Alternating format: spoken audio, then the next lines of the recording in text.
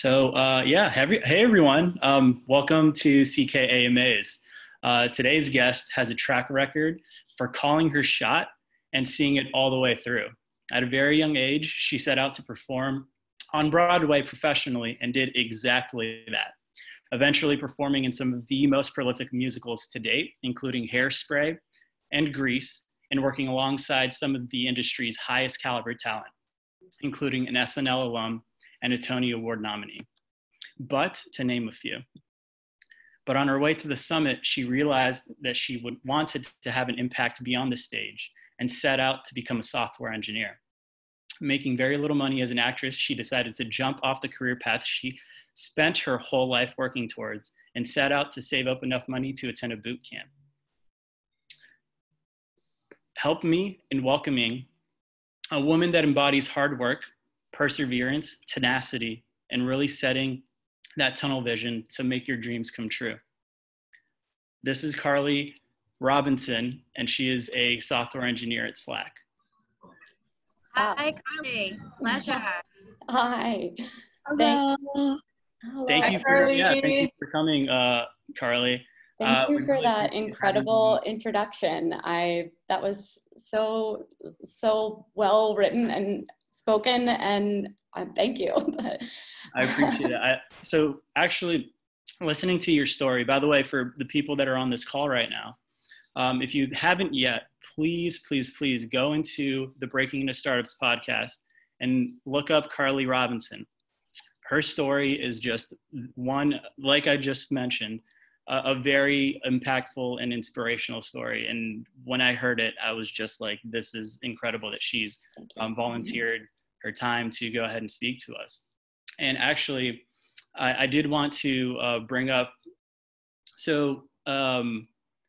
one of the ways that you actually ended up getting into like a boot camp was actually through the help of a friend. Do you mind sharing about that and why that kind of impacts you in your kind of wanting to give back to others as well? Oh, for sure.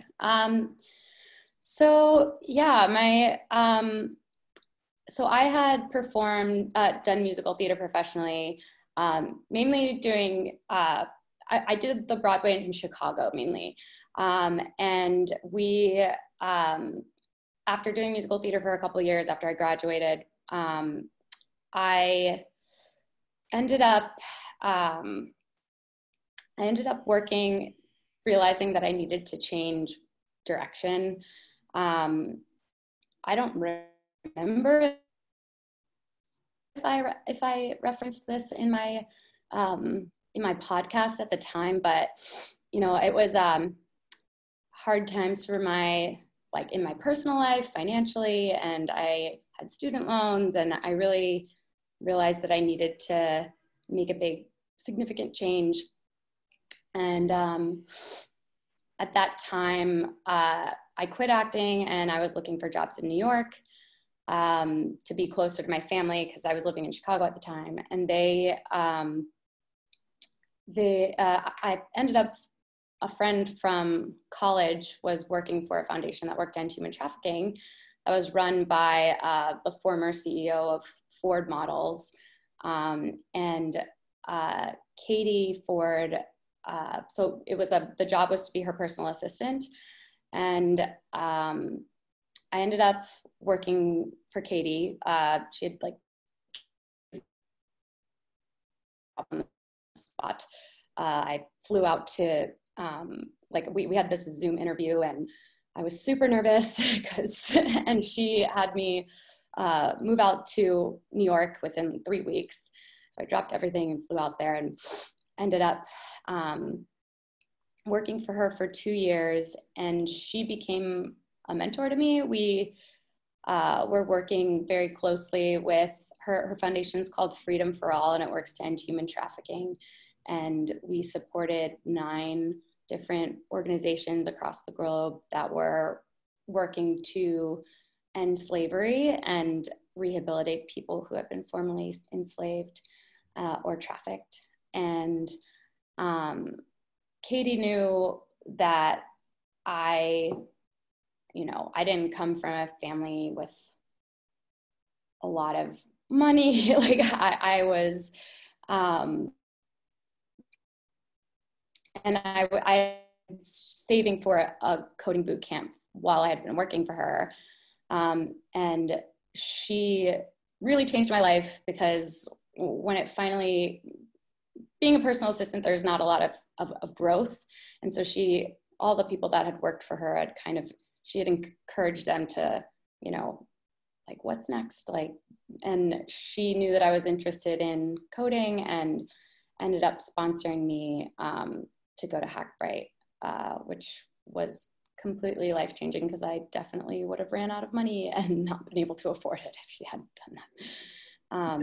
Yeah, that's actually incredible. And actually, so when we had originally recorded the podcast, that was about 3 years ago now. It was I think I'd been an engineer for maybe 6-7 months at the time. Yeah. So would you like sharing some of the learnings that you've just had over the past recent couple of years, and how that's kind of just shaped you into the engineer that you are today? Sure. Yeah. And I mean, I don't know if this will be helpful, because I know you sent me some of the questions they had in the discussions. I can touch on those too. Yeah, for sure. Use this time to go ahead and dive deep into whatever topics you feel are valuable. Sure. Thank you. So yeah, I've been an engineer at Slack for 4.5 years now, and I started, kind of at the bottom. I was an associate engineer as my first job, and Slack was very small at the time. It was probably I think I was around employee 150 or 180 or something like that. I recently learned, I thought I was in the 200s, but someone who started after me recently corrected me on that. But yeah, I started out, I'm now a senior engineer on the security team, which I recently moved over. So my first 2 years, I guess one thing I've done at Slack is I've worked on a couple different parts of the product. First I was on our enterprise team, which was really interesting challenge, because it was, Slack was growing so quickly at the time that we had to re-architect the back end to support the load and to support bigger teams that wanted to use Slack. So I kind of first started learning from some of the best, and I got very, very lucky in terms of was getting to learn from engineers that were formerly at Facebook during a similar time, or Google, and learning about distributed systems. And then after being on enterprise for 2 years, I moved to the platform team, which is is the team that maintains our APIs and supports our features related to administering apps across Slack and building different workflows. I helped build the Google Calendar app, if anybody uses that in Slack. And after working on platform for 2 years, I have recently had the opportunity to move to the security team, where I am helping Slack build secure libraries by default, so that developers don't have to think about security so much when they're developing code. So that's kind of my high level summary. Yeah, that's so incredible, just because I know that I use Slack every single day. And just the idea of having a product that you're working on being touched by millions and millions and millions of users is it's huge. It's not a small feat. So I kind of wanted to go ahead and just open up a Q&A session with just the rest of the community. If anyone here has any questions for Carly, you guys mind dropping them either in the chat or going ahead and unmuting yourself, asking her a question? I've got one actually, because so my name's Mia. I am a full-time Kenzie student. I'm also a disabled mother of 4. So power to the women in tech, because I love seeing it, and power to you, Carly, for your inspiring and amazing story. I cannot wait to see where you go. Just amazing. Anyway, back to the point at hand. So one of my favorite features on Slack is the fact that it has our pictures and our names succinctly, so we can see it all the time.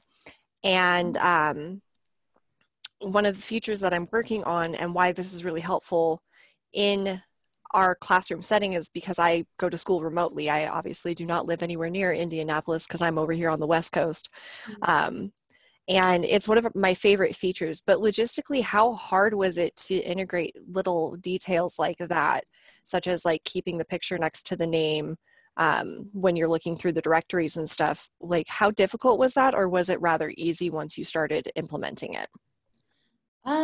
So those features of Slack, Slack is a huge engineering organization now. I actually wasn't on the team that worked on that. Like I'm a back-end engineer at Slack. So a lot of the work I was doing, like that, I probably can't speak how hard that was. But I think in terms of specific features, that's like the product development at Slack is generally, like our teams are comprised, they're broken up into pillars. So like our core product is, they own, it's mixed between front end and back end engineers, QA, design, and product. Every team will have some front end engineers, some back end engineers, a designer, a QA engineer, and usually a product manager.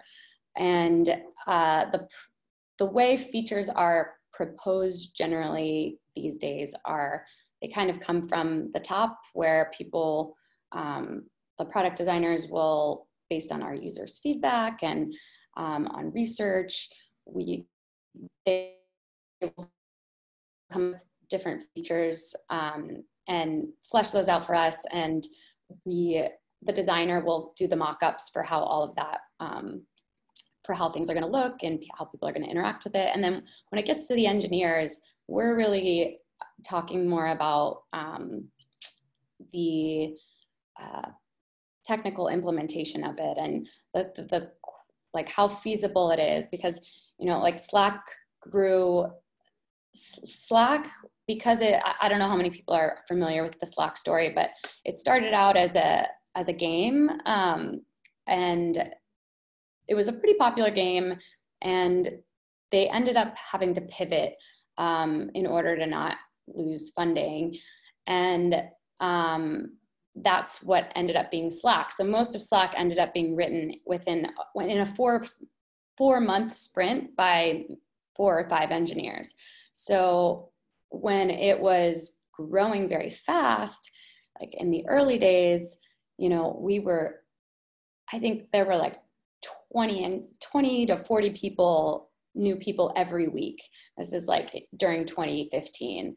And so we all were going into this code base where a lot of things were untested.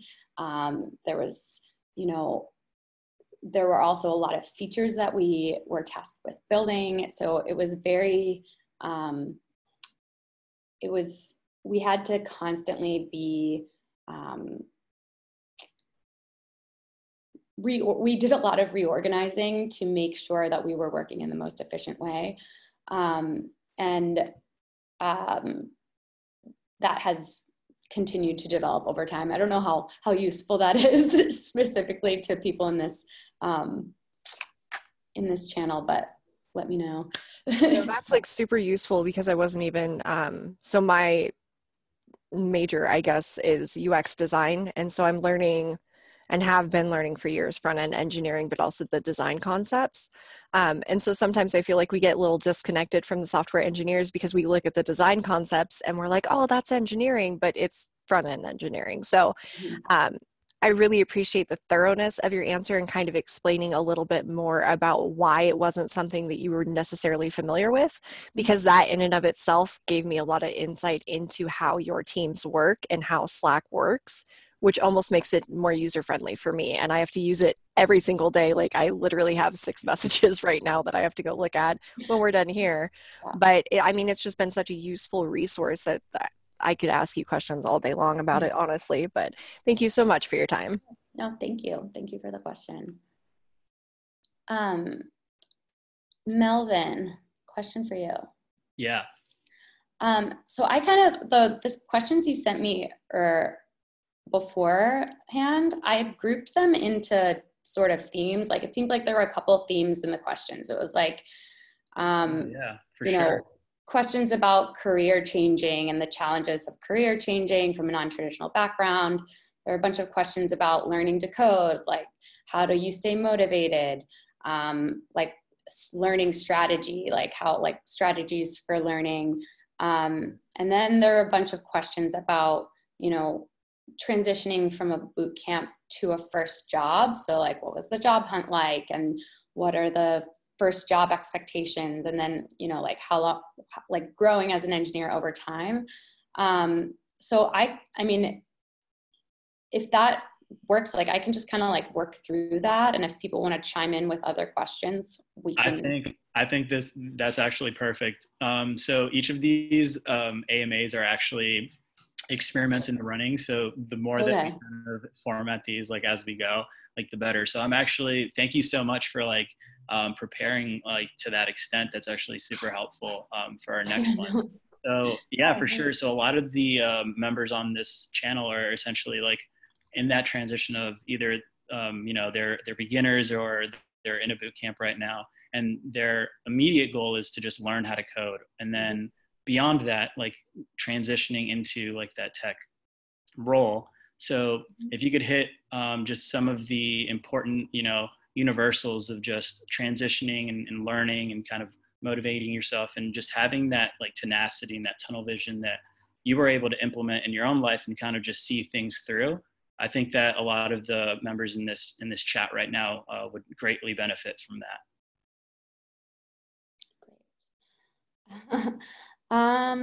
Okay, I see there's also some questions that came in a little bit. I guess one question I saw was what advice you would have to someone who has a degree in computer science but has zero experience. I mean, I think that kind of ties into some of the questions people had around like, you know, what's the threshold? Someone asked like, what's the threshold of knowledge or coding skills that are necessary to break into your first tech job from another career path? I think that being able to understand just basic web application architecture, you know, how does the basics of, you know, how do HTTP requests work? Like, how does that interact? What is a web server? Knowing how the front end and the back end of a small web application fit together. Being able to understand what an API is, how to design database tables. And I think a lot of boot camps these days are preparing you for that first job. Like I went to Hackbright and I felt very prepared for my first job.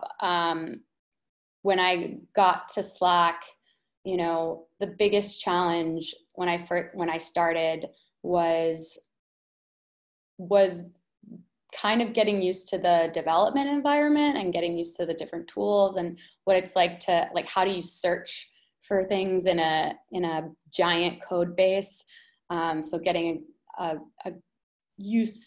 learning how to do things like grep for code, using keywords, and learning how to use your, like, the shortcuts in your whatever software editor you're using.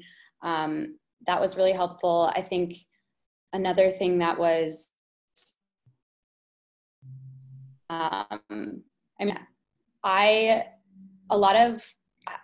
think things have changed over the last couple of years around interviews.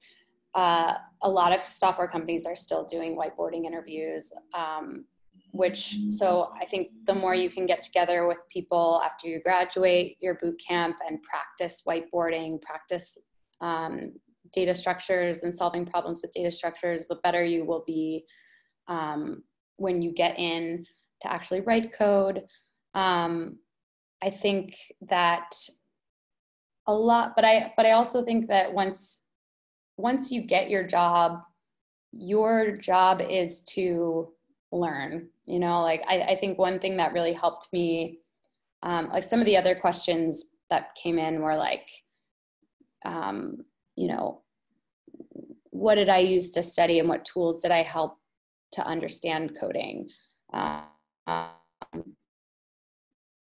then someone asked, you know, is building a project a good way to learn? Have you ever done a function spec or outline? I think I'll say, I'm kind of jumping around here, but in terms of what the best way to learn is before you're going to a boot camp, I know for me, because I came from an untraditional background, the way I saw the boot camp was, it was an opportunity for me to sink in, and I didn't want it to be like the first time I was reading or learning how to code, because I just was like, I don't think I'm going to be able to actually learn something in 3 months, or like, so I had done a lot of self-study before I went to the boot camp, and things I used were Code Academy, online, Treehouse, and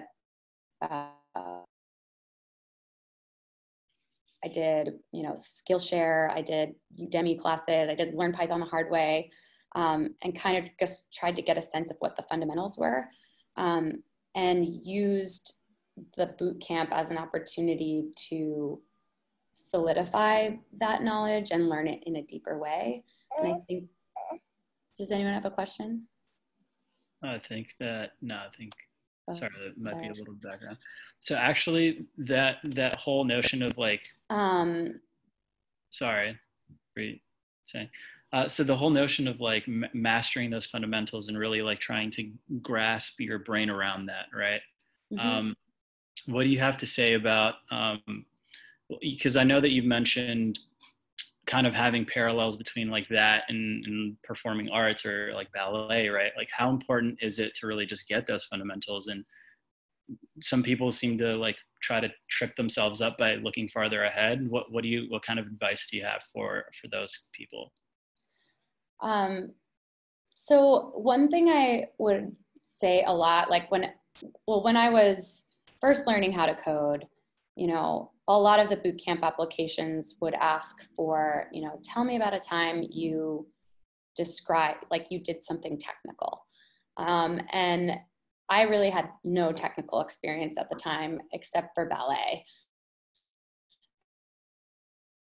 And people don't really look at ballet and immediately think like technique. But I think what you're referring to is one insight that I had was like, I mean, coding, I had read a blog post about, I think it was from Flatiron School. And sorry, this is like so many years ago, I'm like jogging my memory. But like, I remember, I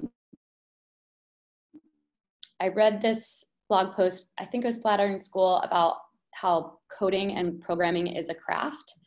And that really resonated with me because I always thought about, as I grew up as a dancer, you know, ballet was a craft and it was a technique that you built over time.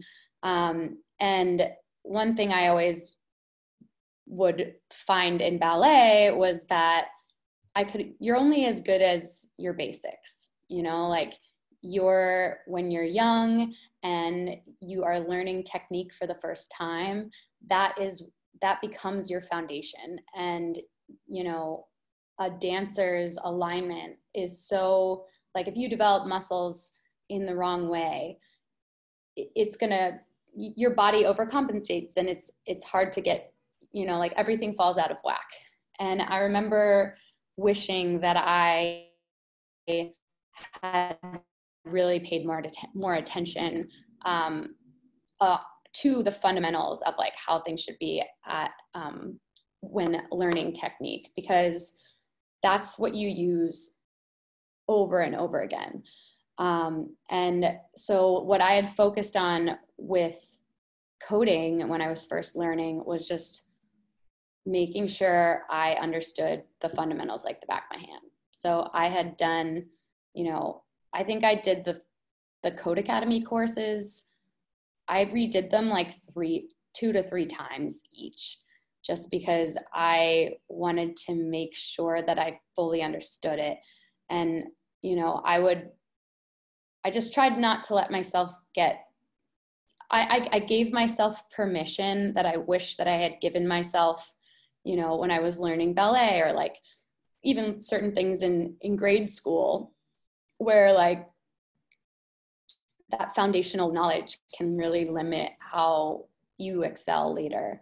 And I think that by taking that time to really, really understand, like, what is a variable? What's happening on a for loop? Like, how are these, what are these fundamental, like, how are these data structures, these patterns emerging across different languages? And what does that mean? Really, like, taking my time with that stuff really paid off as I went on. No, I think that's actually very valid with all sorts of crafts, right? Like I love the way that you were able to just parallel those so well. So something that maybe not everyone that is listened to your story yet doesn't realize, but you actually didn't get into Hackbright your first time, right? That's right. Yeah, no, the first time I applied, I didn't get in. And I was, I had done all of the Code Academy classes like a couple times, but I had never built anything at that point. So I really had nothing to really prove that, I kind of took it as like, okay, yeah, like I didn't get in, but who could blame them? Because I don't have a technical background at all. I think I had written my essay about, the most technical thing I had done was how you execute a turn as a ballet dancer and how detail oriented that is. But, it was kind of crazy because I got rejected from Hackbright, but on that same a part-time coding boot camp in New York that was through Code Academy, which Code Academy was doing a pilot where they were piloting in-person part-time boot camps. And I ended up getting accepted into that Hackbright. And the Code Academy boot camp was it was pretty intensive. It was probably like 30 hours a week on top of my full-time job. It was all day on Saturday, but it was all project-based.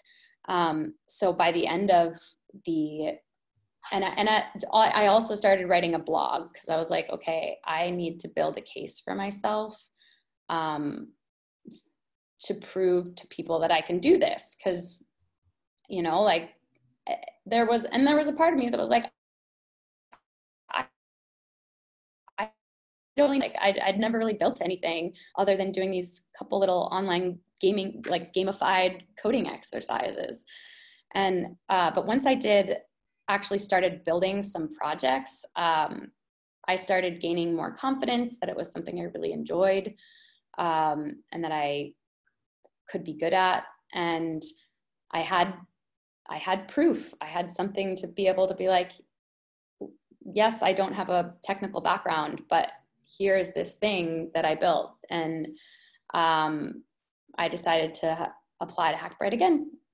And I did. And the second time I got in because I had, and it also really helped me because the fact that I had done that, I went through Hackbright having already done a part-time coding bootcamp, and that coding bootcamp also was more front-end focused. So by the time I graduated Hackbright, I was more proficient in other coding languages than the other students were. And I also had experience doing front end when Hackbright was more back end focused. And I think it really helped me just, get a job faster after graduating. So it ended up being a blessing in disguise. So does anyone else here in the chat currently that is on with us right now have any questions for Carly? You can go ahead and unmute yourself. It'd be helpful to also show a little video so that Carly can attach a name to the face. But yeah, go ahead. I have a question, if it's all right. Hi, Carly. Thanks so much for your inspirational story and sharing all that. I mentioned in the chat I'm doing Flatirons software engineering program now, and it's all or so far it's all focused in Ruby. So I was just kind of curious, like going into this as someone completely new to the field. I like have a little bit of background in Python and Java, but nothing really deep. I was just kind of curious, like, do you feel like I should be supplementing that with other languages? Like, not that I have time to do that, but like, and then how does that work when you're applying for jobs? Are you kind of limited to like companies that use that language, or how does that work? That's a great question. So I would say it doesn't matter. Like, you should focus on, like, I think learning Ruby and learning just for now, focusing on Ruby and understanding some of the nuance of that language. And, because I think all that matters when you get out into the interview phase and you're starting to apply and do whiteboarding problems, like, you just want to know the language well enough so that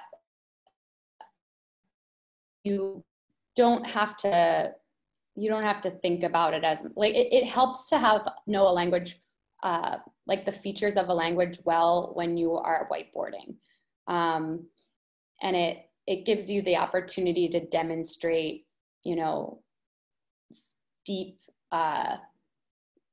to like the way that the data structures that you use to solve a problem during a whiteboarding interview are an opportunity to show your knowledge of, how deep you know a specific language. And the thing is, it doesn't, and to answer your question about, does learning Ruby mean you can only apply to jobs that use Ruby? No, definitely not. A lot of companies don't care. Like, there are, like, I didn't know, like when I had applied to Slack, I did my interview in Python, and they don't use Python at Slack. They use PHP and Hack and like things I'd never written before. And it doesn't really matter. Like, the more coding languages you learn, the more you realize, like, a lot of them are very similar.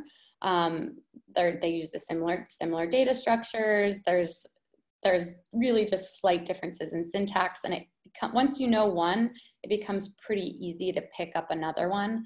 And a lot of times, like, most people who start working at Slack haven't written PHP, and most of them definitely haven't written Hack, because the only companies that have ever used Hack are Facebook. It's like the only people that use that language are Facebook and Slack. So I think it's just focus on the one language, focus on learning Ruby, and don't worry about, I think you should apply to jobs that you feel excited about, apply to jobs that, where the company culture really like feels like somewhere that you belong, and that that whatever company you're applying to like has values that you share. Because I think really for what a lot of people are looking for in entry level, especially if they're hiring boot camp grads, is they're looking for people who are hungry to learn. They're looking for people who are curious. They're looking for people who, and I think having a background that is untraditional is actually an asset, especially if you have work experience, because a lot of these, if you have work experience and then you taught yourself how to code, you're going to be able to add a lot of value to whatever team you're working on in that, you just know how to be a professional already. And I think that as long as and they know that they're going to have to train you in the specifics of whatever their code base is, because every code base is a little different. So I think, being excited about the company you're applying to, and being able to demonstrate, your curiosity, your hunger, your excitement, your passion for what you're doing, will go a really long way. I hope that's helpful. Super helpful. Thank you. Good luck with everything. Thank you so much. Yeah, you're welcome. All right, everybody, let's bring on some more questions. I have a question. So you said you did self-paced boot camp, Carly? Sorry? You said you did self-paced, like self-paced, I mean, sorry. You did a self-paced boot camp? Sorry, so I did a boot camp through Code Academy before I went to Hackbright. And then I did a lot of self-teaching before I applied to boot camps. Okay, and when you did the actual boot camp, was it self-paced or you had like a set goal? So once I was in the actual boot camp, it was so Hackbright's a full-time coding boot camp for women in San Francisco. And it's a full-time program. So it's 3 months long and classes are 10 to 6 p.m., 5 days a week. Oh, wow. And then at the end, like the first half of the boot camp, you're just like in class all day and you're doing labs and you're doing homework. And then the second half, you have a project that you spend most of your time on where you're building your own web application from scratch. So you write the front end, you write the back end, design the database, and it's something like some people will deploy it to Heroku, so you get to kind of show that your knowledge of how everything fits together,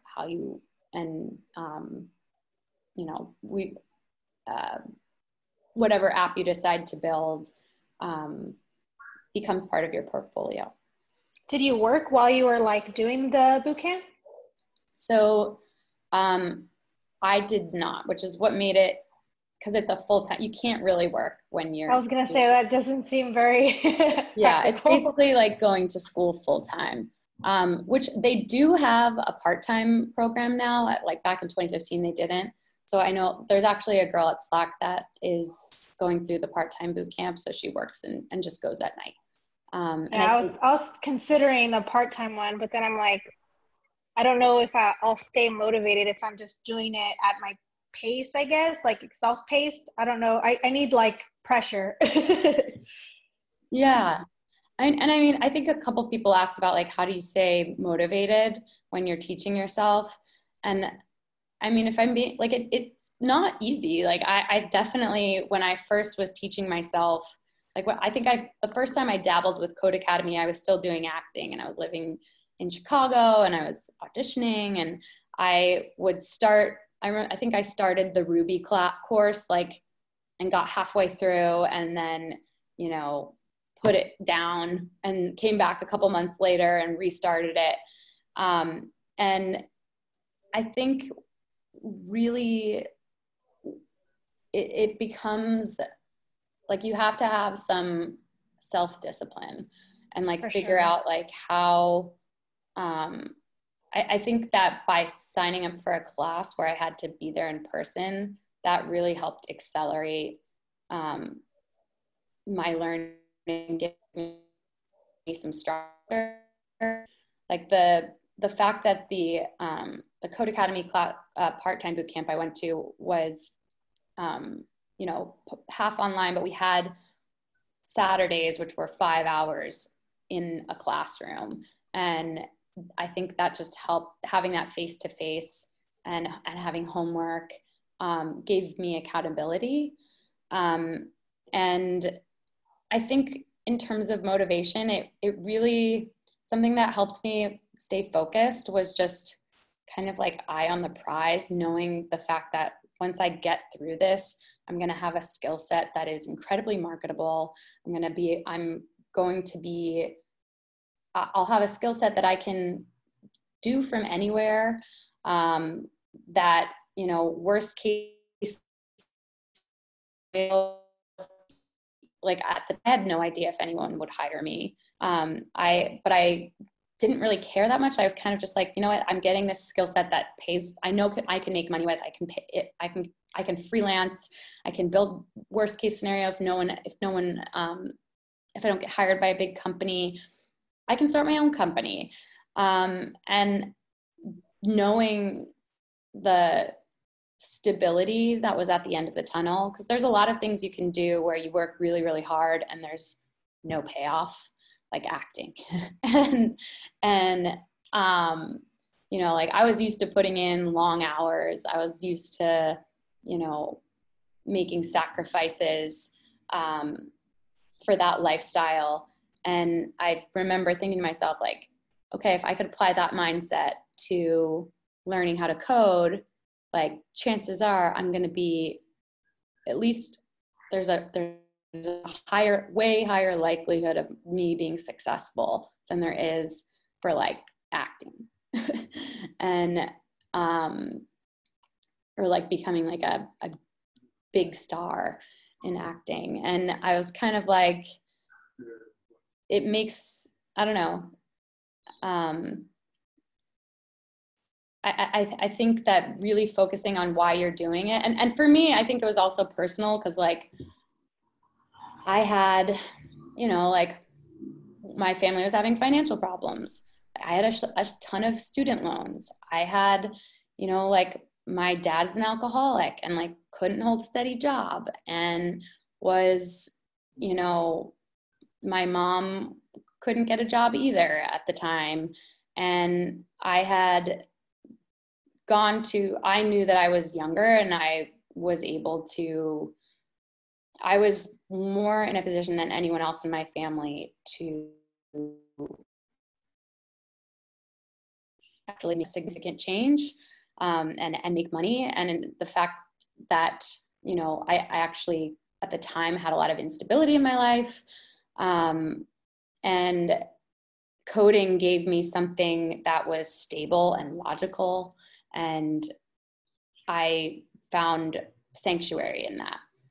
And I think that the strength of your why really makes a big difference in how far you go in your success.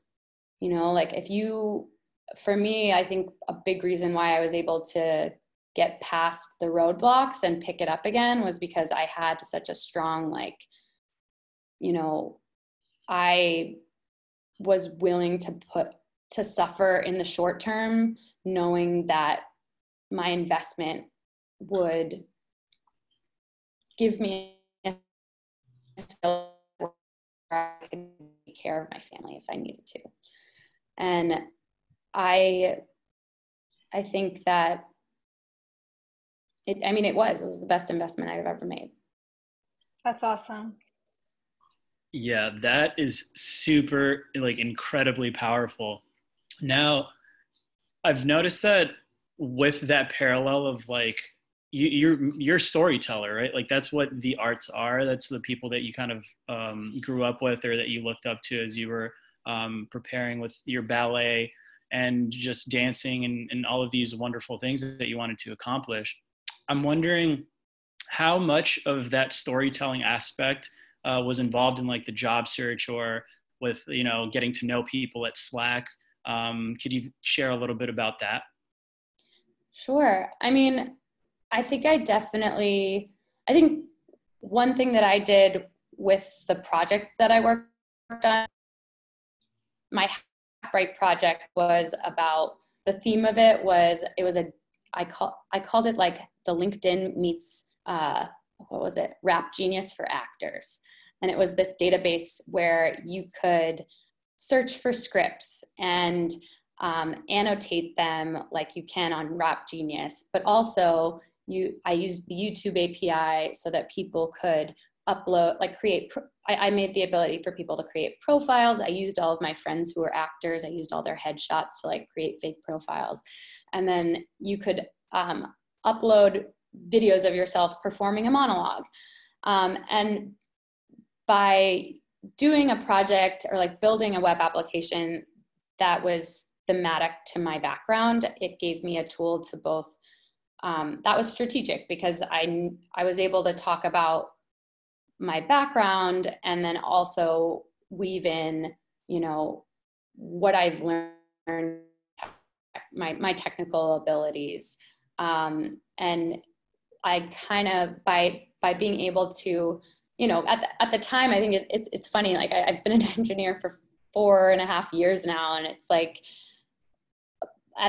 there's so much I now just take for granted. But when I was first becoming an engineer and like really learning, I was so shocked at some of the parallels between, you know, the experience I would get when coding felt very similar to the experience I would get when I would be at a dance audition. And the dance company maybe like twice, and we'd be expected to perform it like it was a actual performance, and that was how we got a job. But the way I always really liked having to learn things fast like that, because it was pattern matching. Which is ultimately what coding is. It's pattern matching. And I think that being able to talk about those, it definitely helped to be able to show people that were already working in tech that there are similarities in fields that they might not expect. And the transferable skills are, there are transferable skills for different backgrounds that are actually really useful. And I think for a lot of, you know, everybody has a different story and a unique background when they're transitioning into tech. So my advice to, you know, everyone listening is, you know, what does that look like for you? Like how can you show and tell when you're in your interviews, like highlight ways that you were detail oriented in your past job? And, you know, that might look like talking about how ballet technique is, you know, can come down to like how your hand is, you know, like you could get cut. Like I remember being at audition and someone was like, yeah, if I show the hand like this and you're going like this, we're going to cut you. Like that's a very intense detail. But there's a lot of different systems at play. And I think I realized that I had been using the same modes of thinking in my previous job that I had no idea were going to be useful as an engineer.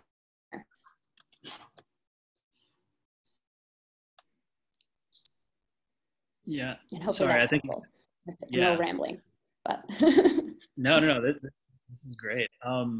So I also think that you have an especially valuable and unique perspective from being in a startup and watching it grow. But before I ask my question, does anyone else here have a final question or other things that they would like to ask Carly? I wanted to ask a question about what it's like being a female in tech, and how has it been a strength and how has it been like a negative? If you could just touch on that a little bit. For sure. Great. Thanks. Thanks for the question. I mean, I think that I got very lucky at Slack because when we were smaller, they valued diversity.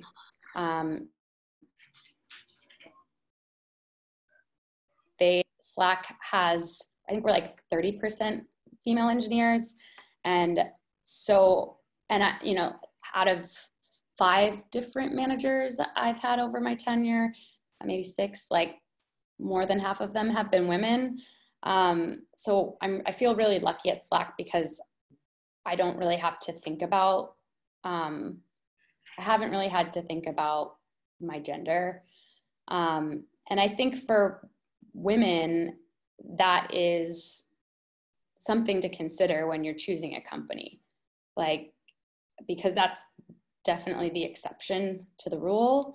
That being said, I have experienced, like, it's also depends on the people. Like I've experienced, like there was one guy who, like I had one manager earlier on where, you know, my team, my sub team was, we were all women, we were all female engineers, like which is like kind of unheard of. But then we got this one manager he was a new manager, and he, let's just say within 6 months, all of us left his team, and he eventually was fired because a female intern reported him for discrimination.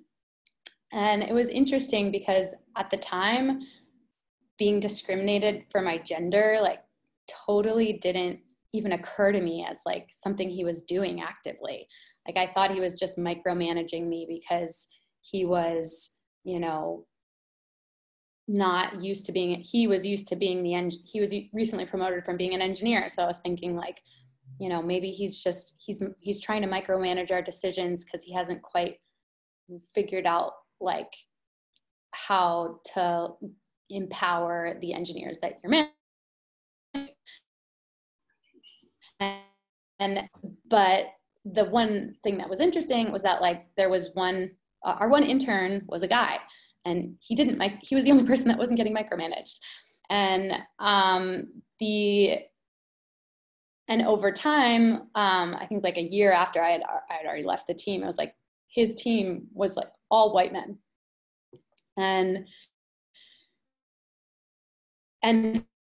some of them even left the company because they were frustrated by him. But like that was around the time we had that female intern who was like, she went to HR and was like, yeah, I'm being treated differently. And I think it was a little easier for her to see because at that time she was the only woman. And I think, so I think what it can, to sum that up, that's like the experience of being a female engineer is sometimes you don't realize you're being discriminated against. Like sometimes it happens in subtle ways. But I think that it really, like, I feel like at Slack, at least, they value diversity, and I have not had to worry about my gender very much, which is great. I mean, now I'm working on, I just switched to the security team and I'm the only woman.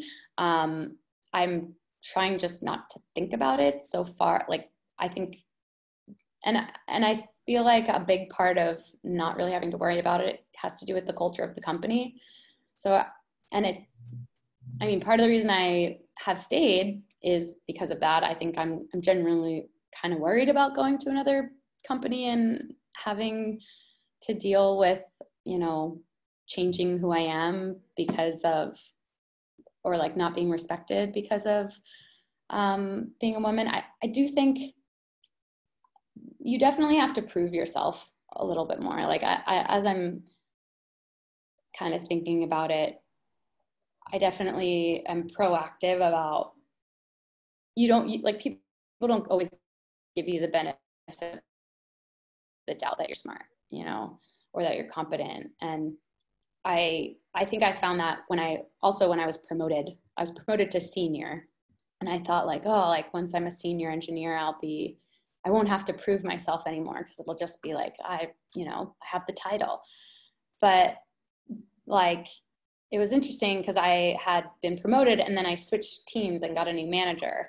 And I felt like I was really frustrated for a while because I felt like I had to I was starting from scratch. Like she was not trusting me with the, my previous manager had trusted me to like write the tech spec and take leadership. And my new manager was kind of treating me like I was much more junior. And she had more of like just a different style. And it took me a while to like, I figure out like, how do I prove my competence here? And I mean, I try not to get discouraged by it, because there's not much you can do, but I think as a female engineer, like, the culture makes a big difference. So what's something that you like about being a female engineer in tech? I mean, not to say, I think I really appreciate you being so open and generous with talking about the difficulties, but I just kind of wanted to, so I'll just share with you, I feel like as a woman in tech, we bring a different perspective, and there's so much more like we can build because of the diverse aspect and the idea of having a unique perspective that's not in tech right now.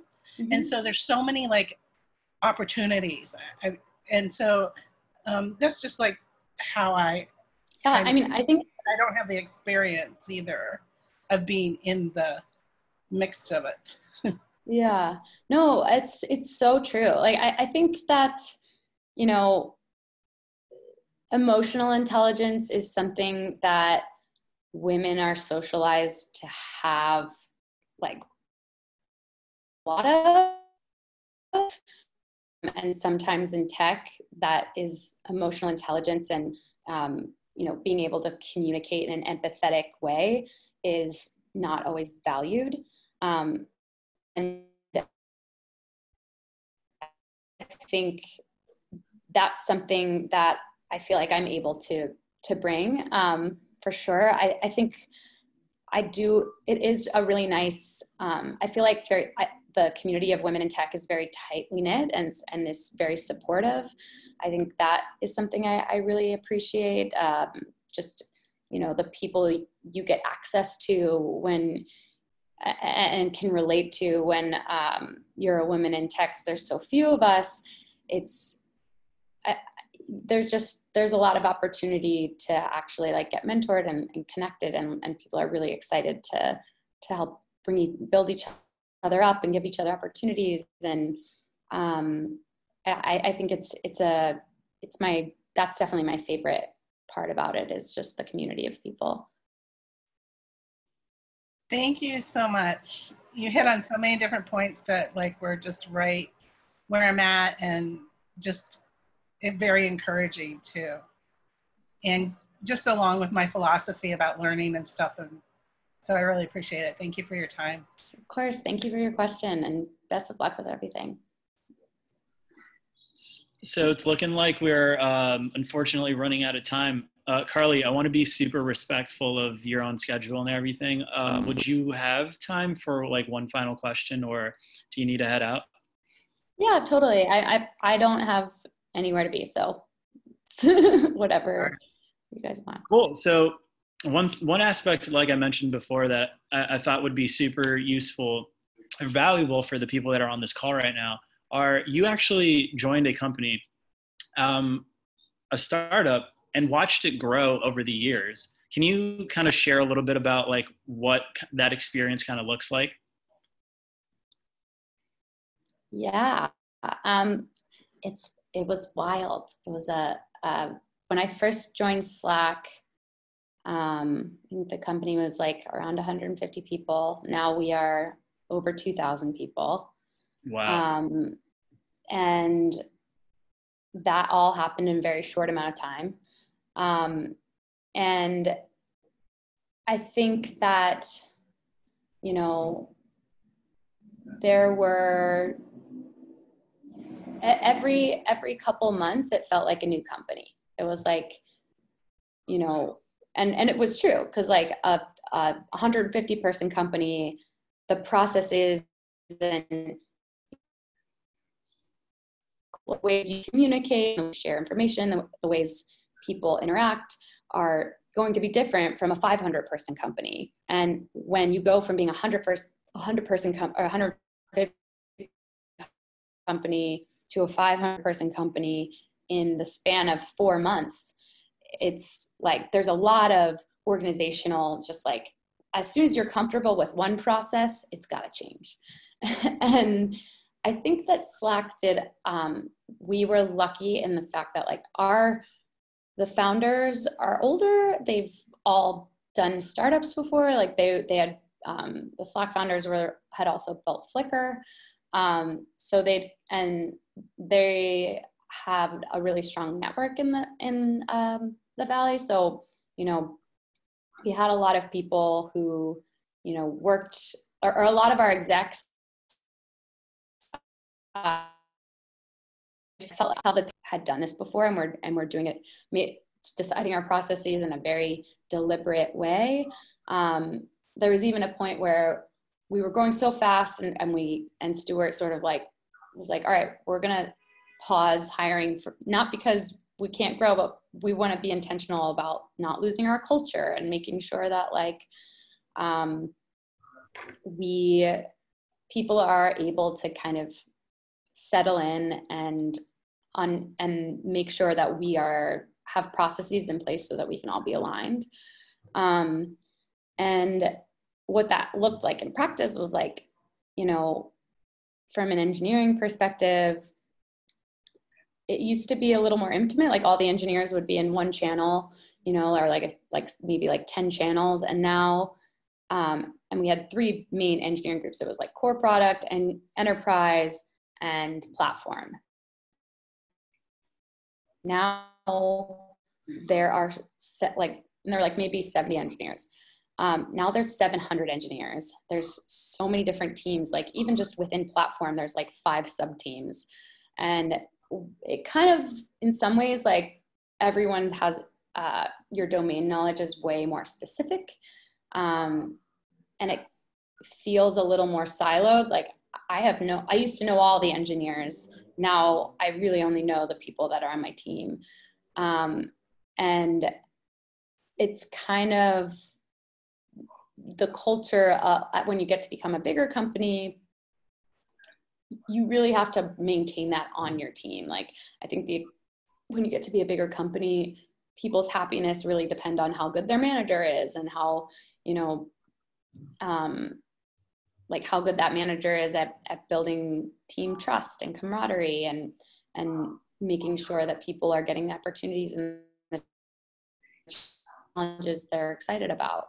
And there's always growing pains. Like I think there are a lot of growing pains that happen that are specific to, you know, hyper growth startups, that, you know, just happen, and you adjust to them, you know, and part of that, like I'm trying to think of a concrete example of that at Slack, but like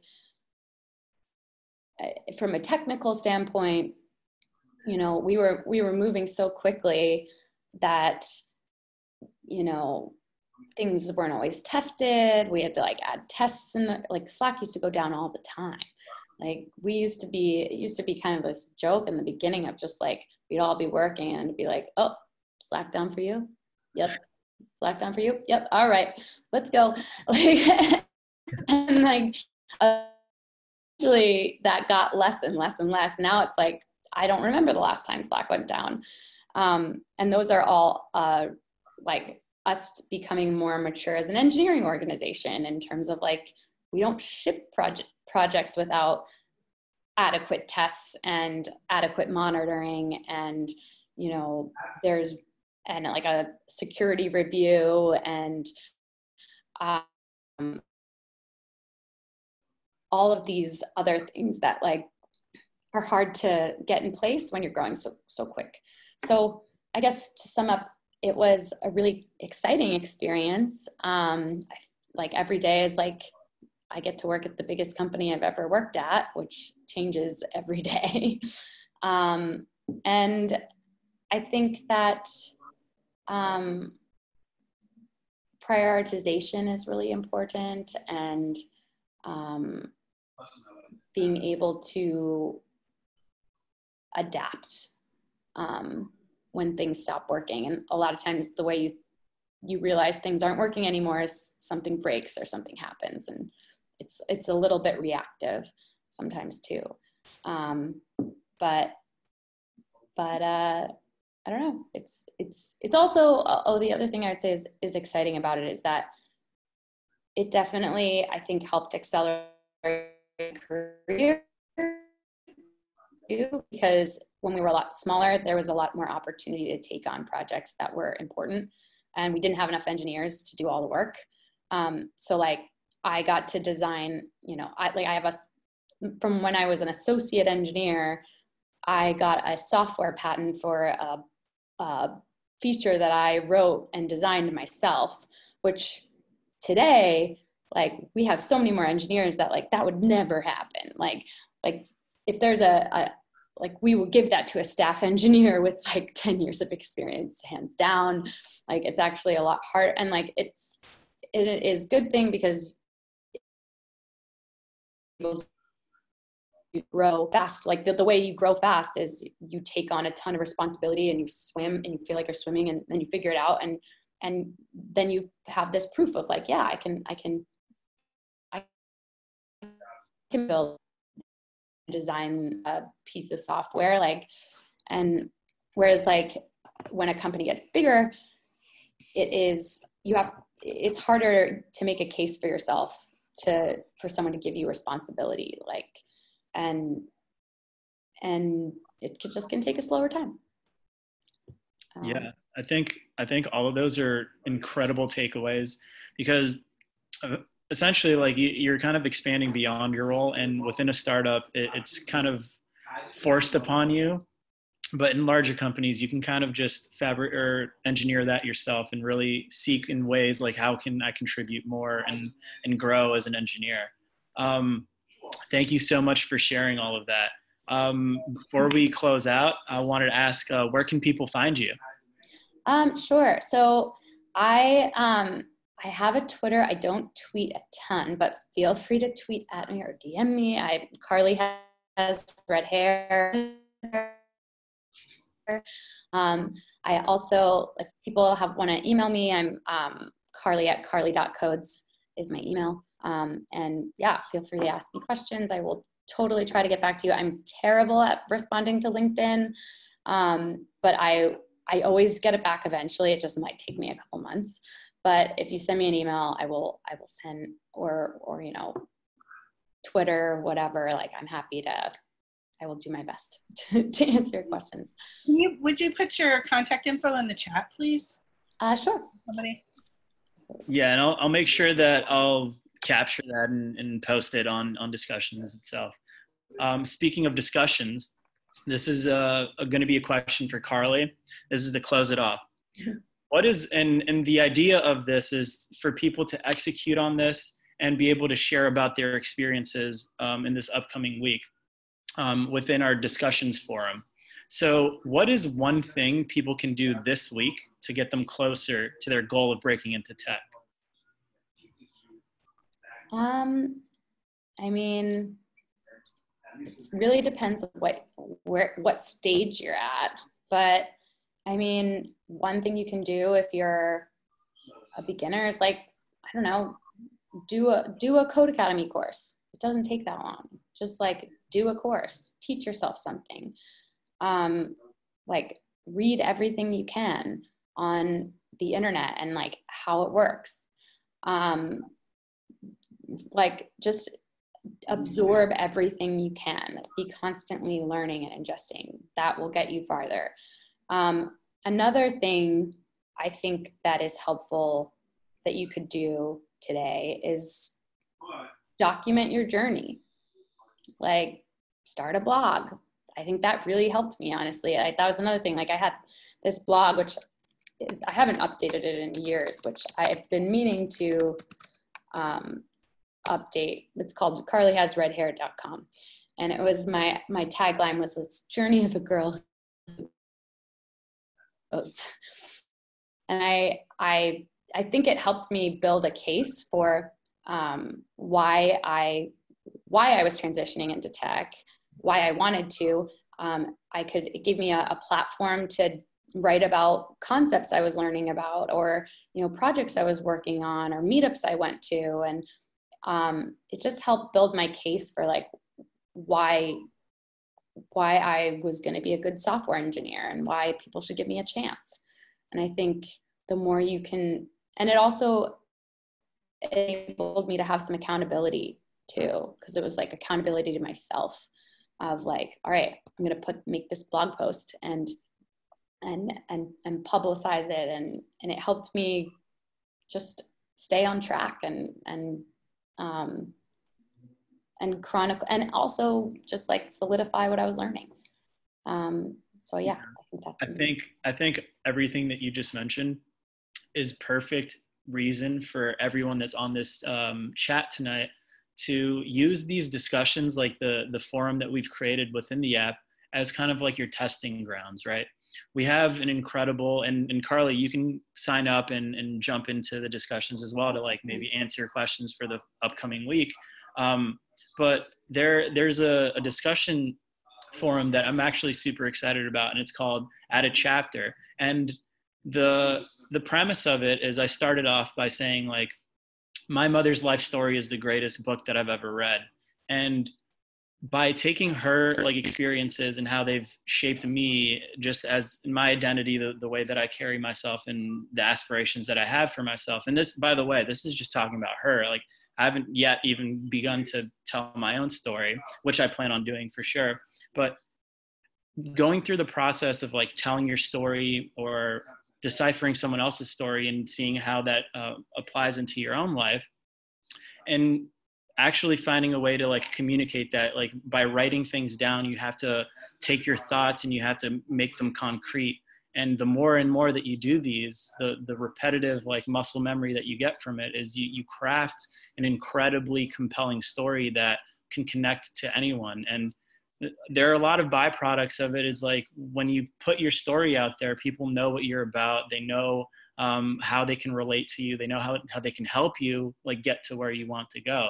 And so I highly suggest everyone that's on this Zoom call to go ahead and post their chapters, start that blog, like that muscle memory of just documenting your journey, because in 5, 10, 15 years from now, you have no idea where you're going to be. And it'll be incredible to just read like this is what I was going through at this certain period of my life. And by the way, there's also a ton of resources following like job search or full stack development. There's a whole place for beginners. There's a lot of value there, and I really would love for you guys to jump in and join the conversation. But yeah, thank you so much, Carly. This was incredible. Ask me anything, and I think that you killed this. So everyone give Carly a round of applause, please. She did such a great job. And I guess no one can really do anything. Well, thank you so much. Thank you so much for having me. It's always a pleasure working with you guys and everyone. I'm excited to go to watch those on it's called On Chapter, or like my chapter. But I'm excited to read everyone's stories, because I think another thing to add to what you said is like, like when I was going coding, like I didn't know anyone who had done that transition from theater, and I think you don't know, if you don't see your story out there, writing your story is going to somebody else that might not know if they can do it. And by you doing it, you will, help people to change their lives.